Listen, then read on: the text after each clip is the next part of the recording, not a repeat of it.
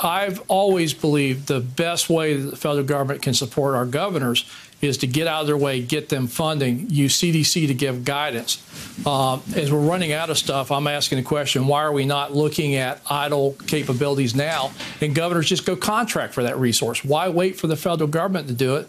If the federal government will just go to 100% on protective measures and reimburse them, how much more can states do so we can focus the few federal resources we have in the hardest hit areas?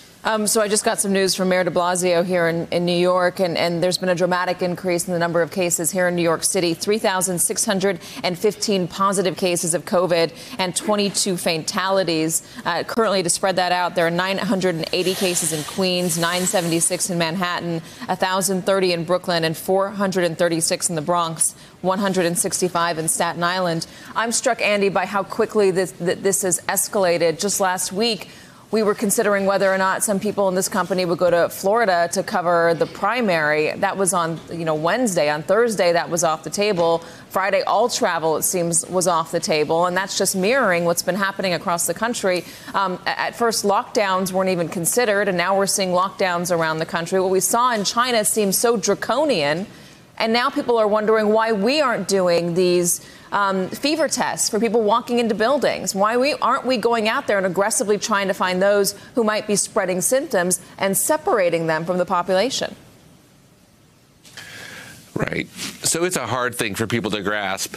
But the number of cases we have right now, and even those tragic figures you just read, are going to seem minuscule in a week. The number of cases we will have will double every 3 days. Right now, it's exceeding that. And we have a large number of cases that are untested still.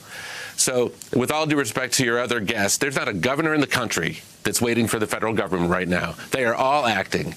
What they need is coordination, because we have, believe it or not, we have masks. We have a lot of these things. Guess where they are? They're sitting in the supply chain. People are profiteering off of them, or they're going to places where people are hoarding them. Now, that happens in a crisis. It's only by someone looking through the entire system and seeing where those needs are that you can say, stop hoarding them all in Texas. We need them in New York right now while we build manufacturing capability and put them in Texas. So what your other guest is suggesting here is not helpful. We need a great partnership between the federal and state government. Bullshit people. Craig, you want to sit down and respond to this? I guess Craig has left. Andy, he doesn't agree with you at all. I guess not. But look, these are trying times, and everyone's trying their best. And I know Craig is, I don't know Craig personally, but I'm sure he's working his hardest and trying his best. Everybody is. These are unprecedented times. So understandable that he's frustrated. Hey there, I'm Chris Hayes from MSNBC. Thanks for watching MSNBC on YouTube. If you want to keep up to date with the videos we're putting out, you can click subscribe just below me, or click over on this list to see lots of other great videos.